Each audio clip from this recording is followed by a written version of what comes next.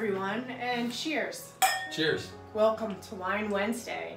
And again, the topic for today is balance and falls. And today we're going to talk a little bit about if you are struggling with your balance, what are some reasons why you might be struggling with your balance.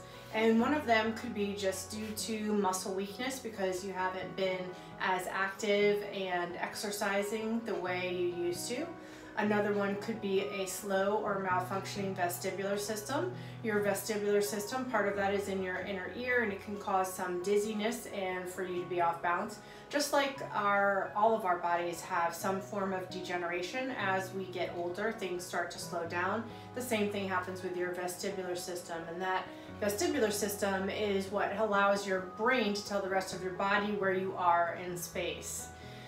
Sometimes it can be caused because of medication side effects.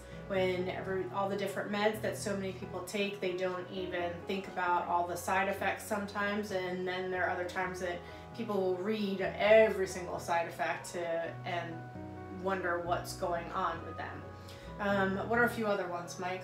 Well, you could have chronic health conditions, including arthritis, stroke, the effects of a stroke, and potentially Parkinson's, even pre-Parkinson's, all can affect your balance.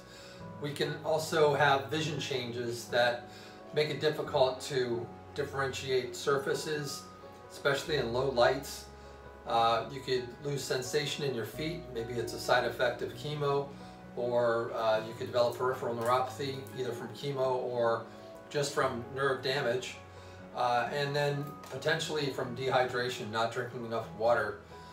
Every cell in your body is made up of water, and you need plenty of it so that all those cells function and all of your tissues function, including your nervous system that provides input about where you are in space, specifically the vestibular system, and how quickly you respond to losses of balance. All right, just a few little things to talk about today, so cheers.